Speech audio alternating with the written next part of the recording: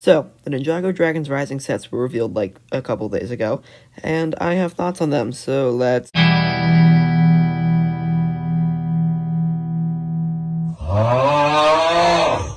In last place is Nia and Aaron's Baby Dragon Battle. This is just a 4+ set, so it's not great, but it is a good way to get Nia and Aaron. Not much to say after that, so let's move on.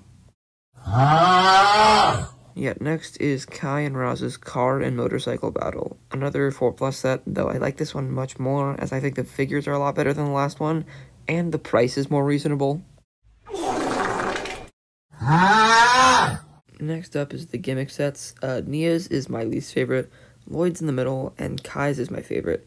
I really love the figures in all three of these, but the play features seem a little boring and uninspired. Alright, now onto the real sets. Here we have Lloyd and Aaron's Ninja Team mechs. I usually love these big mech sets, but this just ain't it. Lloyd's mech is ugly and looks kinda dumb.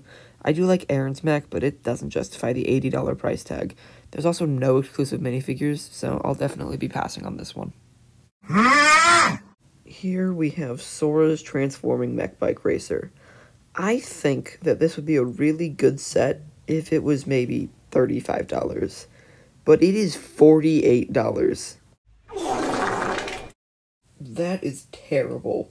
Also, I'm really not a big fan of the wheel sticking out of the front. It looks kind of dumb. The minifigures aren't exclusive either, so I'll probably only be getting this set if it goes on sale. Now, this I like. The Imperium Dragon Hunter Hound is a perfect $20 set in my opinion. 2 ninja, a villain, and a pretty good build.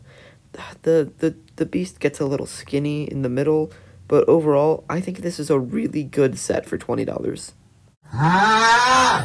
Zane's Dragon Power Spinjitzu Race Car. Maybe the worst name of a set ever.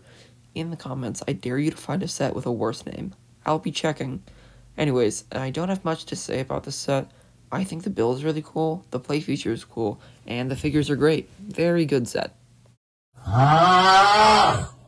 The Elemental Dragon versus the Empress mech would be a 10 out of 10 set for me, if it weren't for the price tag.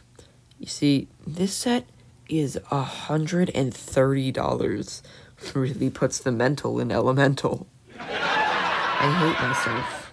Anyways, this set's great. I love the dragon build. It's beautiful, and also the mech looks very good. Figures are great. Overall, great set, stupidly high price. In the number 4 spot, we have the Destiny's Bounty Race Against Time. This set is magnificent.